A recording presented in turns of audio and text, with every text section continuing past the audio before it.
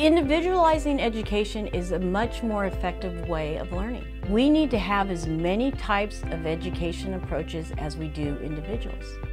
We use three things: our teaching philosophy, the technologies here that allows teachers to be the facilitators of learning, and then of course we use data incredibly well, and we start early. We listen and we look and we can determine what a student needs, and we adjust, we make the adjustments. We are not stuck. Our teachers realize that today's student is different. The students of today have information at their fingertips. No more are the days where we just have lectures. They have to have a variety of different strategies so they hit all the different learning styles for students. The more direct contact a teacher is able to have with the student, the better. I think we recognize that here at Fairmont, and I think that allows our teachers to enrich everything they do because they have smaller class sizes.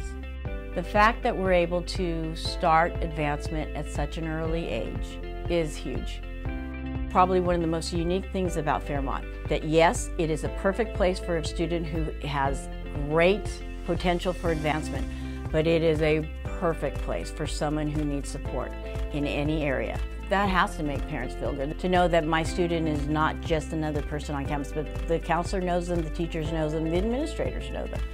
When they are at junior high, counselors are sitting down with students, they're talking about their interests, they're finding out about them, they're making the connection. They'll draw up the 4-year plans for them, and then when they get here, they already know their academic counselor.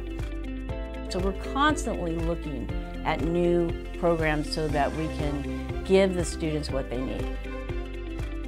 The curve of learning increases exponentially that way. And that's why individualizing instruction is so powerful and so impactful.